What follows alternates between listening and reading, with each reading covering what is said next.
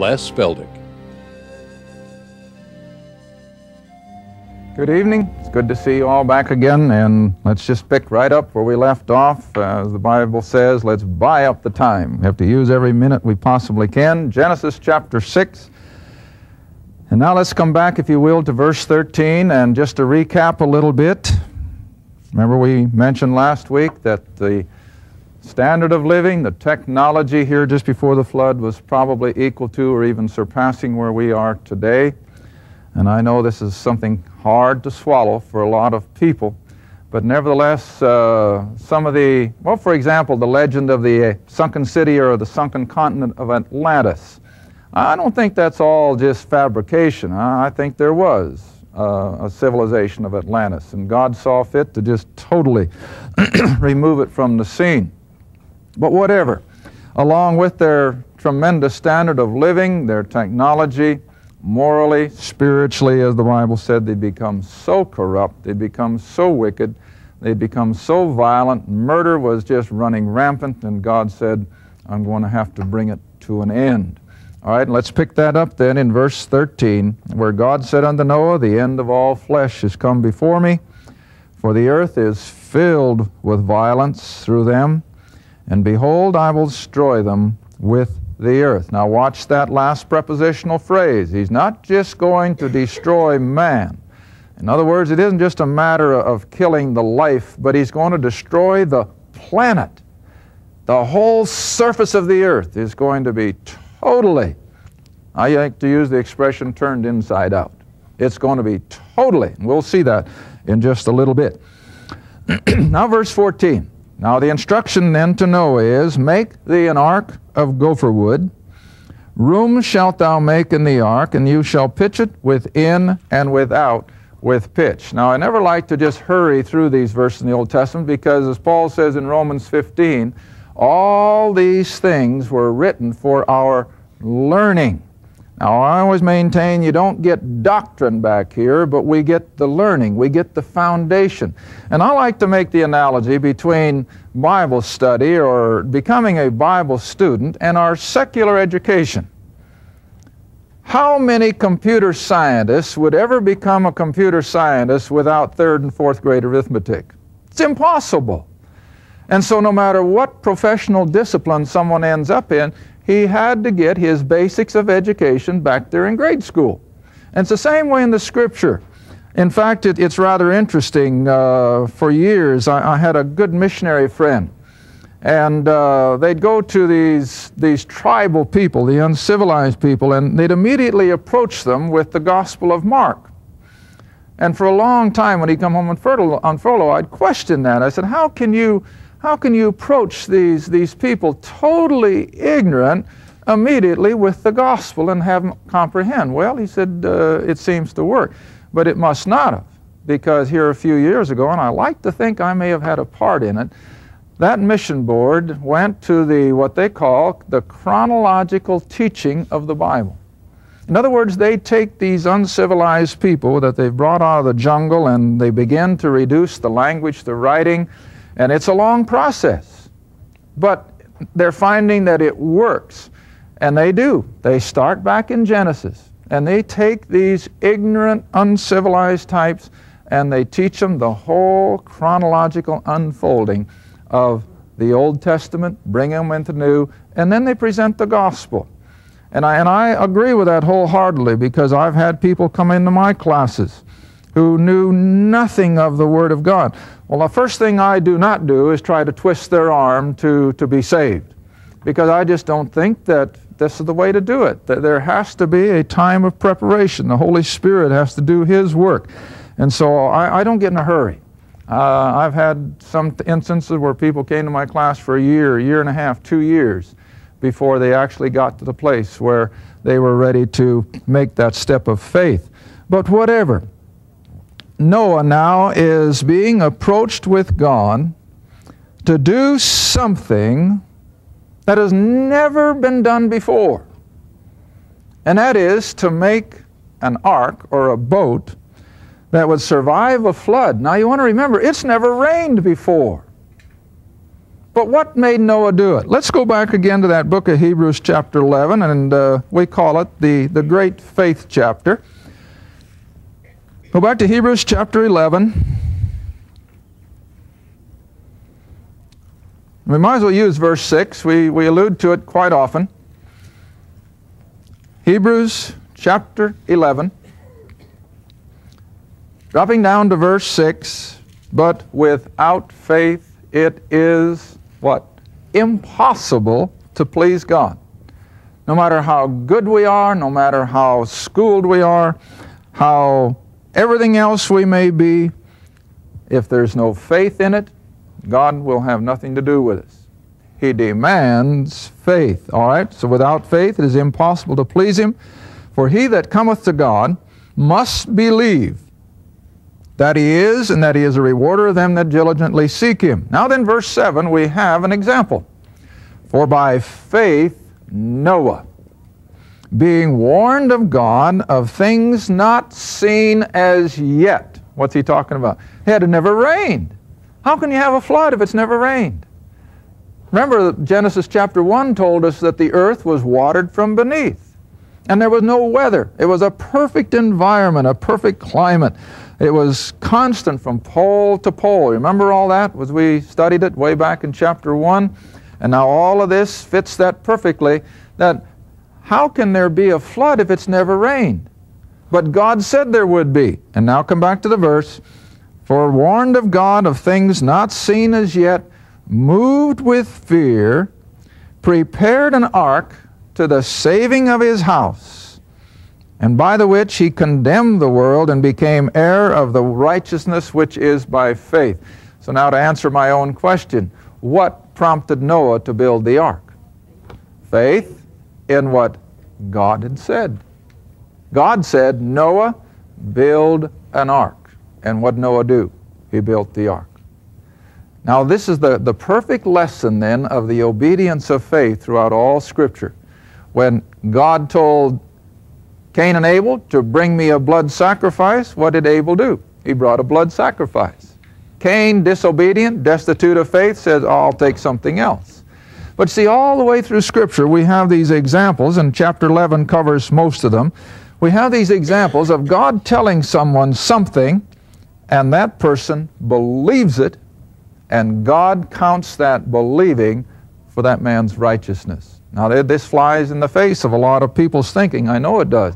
But this is what the book says. This same chapter 11 of Hebrews says, by faith Abraham, when he was told to leave Ur and to leave his family, what did he do? He left. And by his faith, God called him a righteous man. See? It doesn't say anything about Abraham offering sacrifices or Abraham entering into the covenant of circumcision. That all came later. But Abraham believed what God said to him. Now we discovered that in our class in Wilburton just last night, so it's fresh on my mind. So what is the obedience of faith for us today? Now we're told, believe that Christ died and rose from the dead, and thou shalt be saved. And what are we to do? We're to believe it. And when we believe it, what does God do? He calls us righteous. Now that's the whole concept then of faith. All right, so verse 14 then again, if you'll come back to Genesis chapter 6, God gives him the instructions for the building of this ark. You might as well call it a boat. But on the other hand, remember, it's not a boat that's going to travel someplace. It doesn't have to have the pointed bow. It doesn't have to have anything to propel it. All it's going to have to do is survive. So I like to think of the ark not as most people think of the ark. And everyone I've ever had in my classes, immediately I can tell by the smile on their face, when you mention the ark, visions come into their mind of those little pictures they saw back in Sunday school as a kindergartner. And you saw that little old round tub with a little old box-like shed in the middle. And out in the front was the giraffe with his big head sticking up. And you saw isn't that your picture of the ark? Sure it is. Everybody has that same immediate mental picture of the ark as this little boat-like thing that had a little shed in the middle and a few animals on it. Listen, that was not the ark. The ark was a rectangular box for all practical purposes.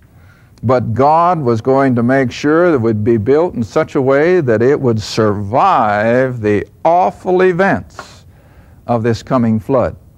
And I'll tell you before we get any further, the flood was not just a 40 days of rain. It was far, far more than that. So this ark is going to have to be built with real stability. It's going to have to be built to not only survive for a few days, but it's going to be in the water for almost a year. And so consequently, Noah must have been very meticulous in building this box or this ark. In fact, this just comes to my mind. The Hebrew word translated ark is also translated in several other places in Genesis, coffin. Did you know that? A coffin. Well, what's a coffin? It's a box. And you take the Ark of the Covenant, set back there in the tabernacle. Same word. But what was the Ark of the Covenant? It was a box. Wood overlaid with gold and had tremendous significance, but nevertheless, it was a box. All right, that's what Noah's Ark was. It was just one huge box. All right, let's go on. He was to make it of gopher wood. Now that was something I think akin to our cypress. It would withstand water, and it would not waterlog, and it would just survive however long it would have to survive. Then he was to make rooms within it. It was to be partitioned. And then he was to pitch it. And here's another interesting analogy. The Hebrew word pitch is also the same word translated atonement. Pitch and atonement. Now, what was the significant part on that Day of Atonement? What did the priest take in behind the veil? The blood. See? The blood. Now, the pitch then of Noah's Ark is a significant type or is a significant picture of the blood of Christ. Because pitch, of course, was tar. It was something that would seal out the water. And you got to put this whole picture together. The waters of the flood were to be judgmental, not on the righteous family of Noah, but on the unbelieving multitudes. And so the flood waters become waters of judgment. But for those within the ark, it was a place of safety, wasn't it? Now, how safe would that ark have been for the next year had the cracks leaked? Oh, it would have sunk. But you see, with the pitch, it sealed out the waters of judgment. And it kept the family within in perfect safety. Now, let's bring ourselves. When we enter into salvation, we enter into God's ark of safety. And the water of judgment, the fires of judgment, will never touch the believer. Why? Because the pitch is going to keep it out. And remember, what's the pitch? The blood of Christ. Judgment will never touch the believer because of the blood of Christ. Let me take the time. Turn with me, if you will, to John chapter 20. And this also is fresh on my mind because it just happened to come up in our class last night. And since we're talking about the blood of Christ and its power, its power to seal out the forces of judgment. John's Gospel chapter 20. And I certainly didn't plan to do this in this half hour, but I like to feel that sometimes the Holy Spirit prompts me to do things that I really hadn't planned on doing. But in John's Gospel chapter 20, here we are on that Resurrection Sunday morning. Drop down to verse 11. For those of you who may be watching on television, I hope you can do the same thing. Take your Bible and look at these verses now closely. And we have the account I'm sure you're all familiar with, where Mary has come to the sepulchre on that early Sunday morning to anoint the body of Christ as was the custom. And so at verse 11, she stands outside the sepulchre weeping. And as she wept, she stooped down and looked into the sepulchre. Now, all these people are very human, aren't they? And no doubt, as Mary left home in the darkness of that early morning, pre-dawn, she must have wondered, well, I wonder who I can get to roll that stone away so I can anoint the body. Because, you know, this was customary. But here she gets to the tomb and it's already open. But filled with grief, and I think she's probably weeping. And through her tear-filled eyes, she realizes that she won't have to find somebody to roll the stone away. It's already open. But as she makes her approach to the body and was going to anoint the ointments and so forth, it wasn't there. The tomb was empty. And then verse 12, and as she looked about, she saw 2 angels. Now, I don't know whether she comprehended who they were, but the scripture says she saw 2 angels in white sitting, the one at the head and the other at the feet, where the body had lain, but it was gone. Then verse 13, they said unto her, the angels did, Woman, why weepest thou? And she said, Because they have taken away my Lord, and I know not where they have lain him. Now, I always like to ask my students, or if I may call you that, did these people, Mary and the 12 or the 11, Judas is gone, of course, all these followers of Jesus, did they know that come Sunday morning he was going to rise from the dead? No. And here again, most of Christendom just doesn't seem to realize that these people, the last they saw of him as he hung there on the cross, they said, it's all over. He's dead. And they had no idea that come Sunday morning he'd be risen from the dead. Now they should have, but they didn't. All right? And so here she comes now, and she says, what have you done with him? Verse 14, and when she had said thus, she turned herself back and saw Jesus standing, and knew not that it was Jesus. Now that may seem comprehend, because after all, it's only been a couple days. But what was her last mental impression of Jesus? Hanging on that cross. And you want to remember, the book of Isaiah tells us, I think it's in chapter 52, that he was so disfigured that by the time he gave up the ghost, he wasn't even recognizable as a human being. So awful had been his physical mutilation by the Romans, but also, I think, the effects of that burden of sin that had been placed on him. So Isaiah can say he was marred so that his visage was not even as a human being. And I have to think that this is what Mary had remembered. She saw him just totally, almost inhuman. And here she sees this perfectly normal human being stand there, and she can't put 2 and 2 together that this is Jesus. And so she supposed that it's the what? The gardener. Now read on. And so Jesus, even as she walked past him, he said, Woman, why weepest thou? Whom seekest thou? And you know, if you'll go back through Christ's earthly ministry, have you ever realized how many times he will ask questions?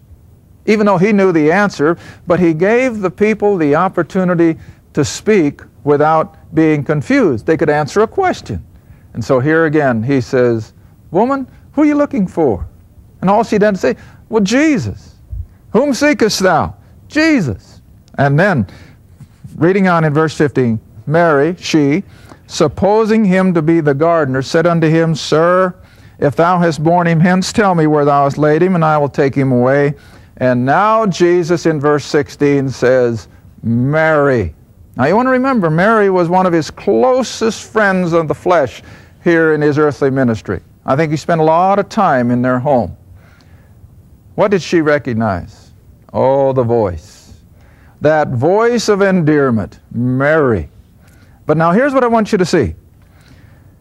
She turned herself and said unto him, Rabboni, that is to say, Master. And what do you suppose was her natural inclination? Oh, she was going to embrace him. Isn't that what we'd all do? To think that this one that we thought was dead is alive, and so she went to embrace him. But Jesus stopped her. And what does he say? Touch me not. Now that's rather unusual, because you see, as you go on through this chapter, you come to the end of it, and by this time he's come to the 11, and poor old Thomas, who couldn't believe, what does he tell him to do? He said, come, put your hand in your finger in my hand. Put your hand in my side. That wasn't anything but saying, touch me not. But to Mary, he says, touch me not. Now read on. Verse 17. For I am not yet ascended to my Father. Now where's the Father? He's in heaven. Christ is here on earth, but he's telling Mary, now Mary, don't touch me, because I have to go first to the Father. Now we have to go back into the Old Testament. On the Day of Atonement, and that's what made me think of all this, you know. On the Day of Atonement, before the priest could even put on his clothes, which had been washed and washed and washed until they were impeccably clean, what did he have to do with himself? Same thing, wash and wash. There had to be an impeccable cleanliness to approach the Holy of Holies by the high priest. And so this is what's implied, that Jesus couldn't be touched with this defiled earth person. And after all, that's what we all are. Because where is he about to go? Into the very Holy of Holies, not in the temple there in Jerusalem, but the one in heaven. And I'll show you that in just a moment if we have time. And so he says, I am not yet ascended to my Father, but go to my brethren, that is to the 11 especially, and say unto them, I ascend unto my Father, your Father, to my God, and to your God. And so Mary immediately then goes and tells the 11, and then as I said later in the chapter, Jesus appears to them, and he tells them to touch him, to handle him, make sure. All right, so what did he do? Again, we have to go to the book of Hebrews. You should be able to find that one easily now. Now you go to Hebrews chapter 9. And here's the clue to the events there on that early Sunday morning.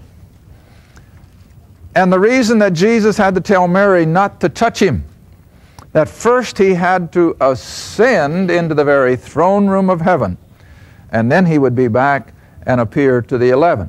Now, we're tied up in space age lingo, and we know how many hours it took just to go to the moon. But always be aware of this, that when we come into the things of the Spirit, the things of God, I think we can attach it to the speed of light, 186,000 miles per second. So however far out the very throne room of heaven may be, it was a matter of seconds for the Lord to transport from earth to heaven and back again, the speed of light. Now look at Hebrews chapter 9. This is why I know that he made that journey in those moments or hours before he came back to make himself available to the 11. But in Hebrews chapter 9, Paul is rehearsing in the first 10 verses the Day of Atonement and how the high priest would go in, that is in verse 7, but into the second, that is the second little room behind the veil. The high priest would go in just once a year and never without blood. He wouldn't dare go behind that veil without the blood of that sacrificial animal to sprinkle on the mercy seat.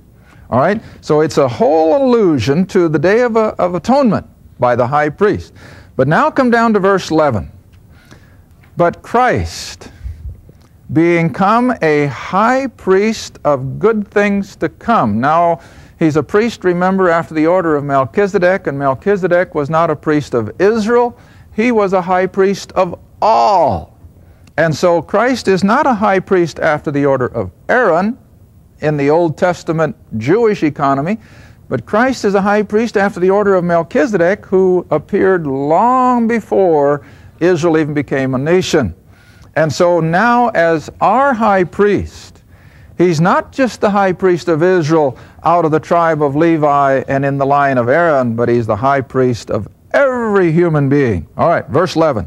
So Christ being come a high priest of good things to come by a greater and more perfect tabernacle. In other words, more perfect than what? Than the one that Moses had. Or more perfect than the temple that finally Solomon built, but on the same pattern, of course. But he says, a greater and more perfect tabernacle, not made with hands. In other words, not constructed by men, and not of this building, or a better word, if you got a marginal Bible, is creation. In other words, this tabernacle, with evidently the holy place and the Holy of Holies, the very presence of God, wasn't on this earth, so where would it have to be? In heaven. And so into this tabernacle in heaven, into the very throne room of God Himself, of God the Father. Verse 12. neither by the blood of goats and calves, as the high priest of Israel did, but not by the blood of goats and calves, but how? By his own blood. He entered in once. Now, the reason it says once is he didn't have to do it every year, but it was once for all, as the hymn writer has put it. Once for all, he entered into that holy place in heaven.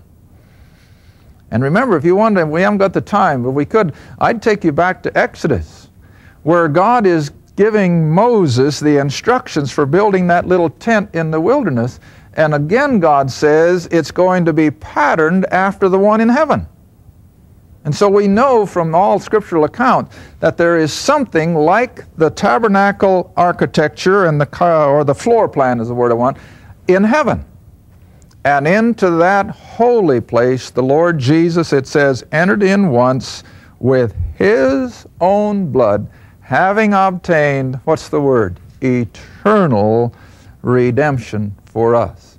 Now, as I mentioned to my class last night, you know, Jesus said one time in his earthly ministry, when he said that it was harder for a rich man to enter into heaven than it was for a camel to go through the needle's eye, and that has caused so much problem. But if people would just read the next verse, that puts the answer on it. And what does the next verse say? With God, nothing is impossible. All right, I know that the blood of Christ flowed down that old wooden cross and onto the soil and the ground of Golgotha.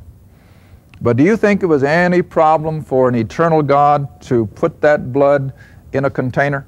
I don't see any problem.